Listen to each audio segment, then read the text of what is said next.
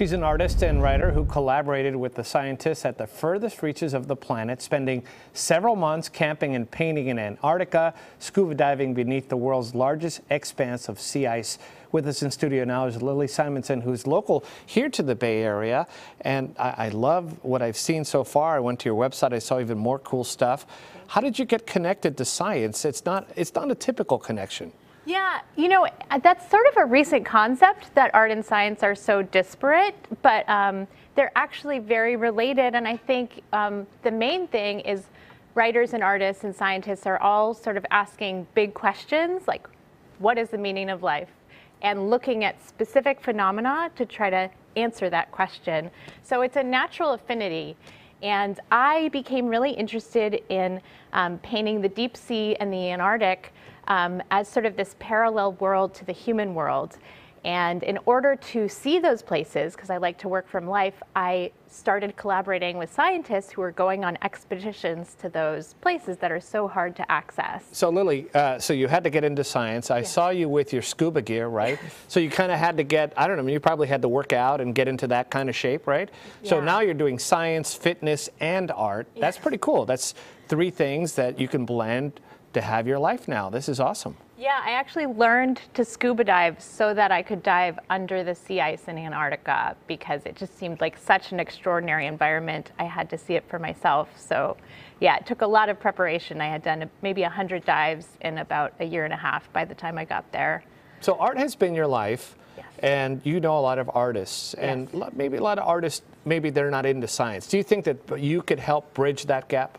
Yeah, I think that we're in an interesting moment in our society where science has become almost politicized, and scientists are realizing that they really want to share their discoveries with a broader public and find new ways to reach that public.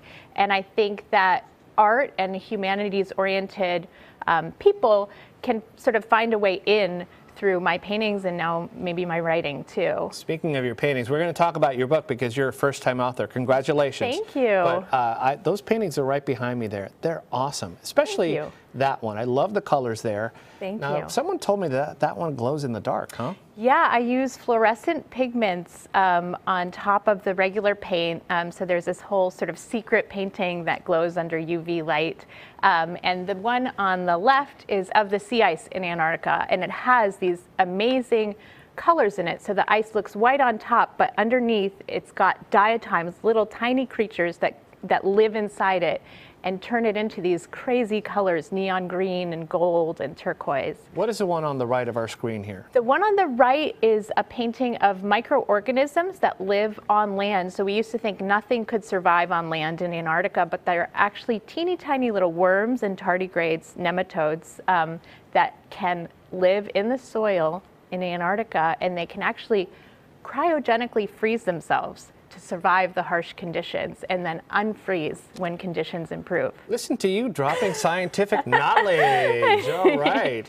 What about your book? Tell me about being a first-time author. Yeah, so my book is called Anarctica, and it's part of a series called Choose Your Own Adventure, which is a series that started 40 years ago, more than that maybe, wherein you, the reader, are an active participant in the story. So every few pages there's a decision point, and if you want to be interviewed on KTVU, turn to page 4. If you want to go home, turn to page 60. And then there are all these branching storylines. So the reader actually gets to participate in the story in this really creative, wonderful way.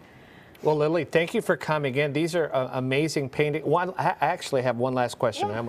So when you go down there and you look, you're not painting down there. So you have to come up and remember what you saw? Yes, I do try to make sketches in situ. So I've dove in submarines and I make drawings there. And then in Antarctica, while I'm actually under the ice, it's so cold and you're wearing these giant gloves. So there's no painting under the ice. But yeah, I take a lot of video and I just take it all in and commit it to memory and then translate it. And yeah, it's been wonderful to be able to translate it through writing too, because it's such an incredible environment. Artist and now author Lily Simonson, thank you for joining us. Thank you.